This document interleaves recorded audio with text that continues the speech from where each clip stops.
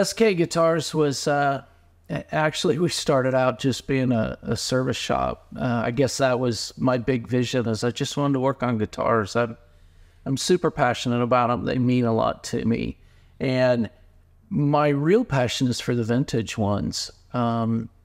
Japanese, primarily, 70s, early 80s. I had a lot when I was younger playing as I was coming up in music. And now a lot of people are finding out what great guitars they are and the value that they have and the attention to detail and the craftsmanship that went into them. This is a great example. This is a 1981 Greco. They called this particular model the Super Real.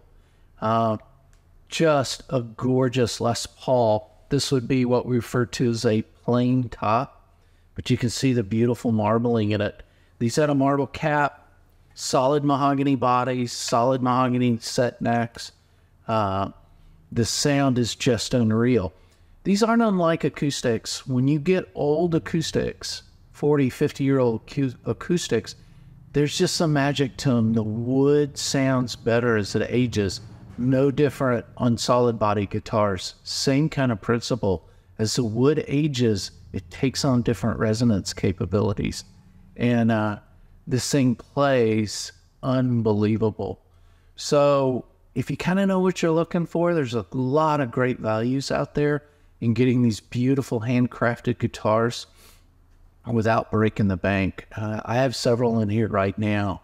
And that was one of the things that kind of evolved from doing service work, is the more I got around some of these guitars and started talking to people, there's a real love and a fondness for some of these brands that don't have the mass appeal as some of the big American companies do, but yet the instruments are just amazing. So if you'd like to see some, stop by sometime. Be happy to show you.